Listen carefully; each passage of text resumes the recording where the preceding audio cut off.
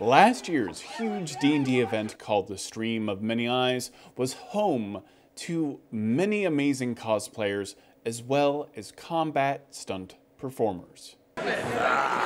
For me, being a geek, it was more than a dream come true, because being able to live something like this was like, dude, I've been thinking about this since I was a little kid, and we've all thought about it since we were kids of what it would be like to do something like this, and then when you do it, you kind of get an out-of-body experience and go, oh my God, I'm here.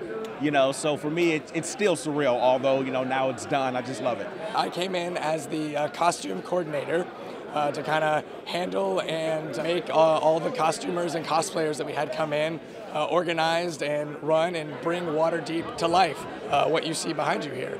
You have to rehearse to the point where you're comfortable with your fight partner and you understand safety protocols, so if there is a mishap, you know how to not freeze, and you know how to keep going and make it part of the storyline.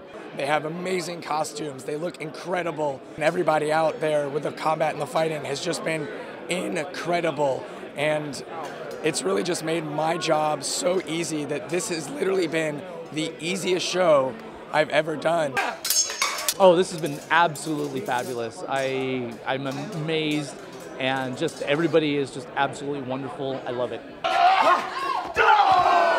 Hands down, the greatest experience I've ever had. I've worked on big, crazy movies on Marvel. I've worked on crazy stuff out in Atlanta and in the film industry, but this event, this show, this Dungeons and Dragons, like, this is everything. This is literally the best experience I've had in my entire life.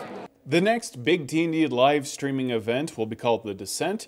That is going to be this May 17th and 18th in Los Angeles. I'm Todd Kenrick. Thank you so much for watching.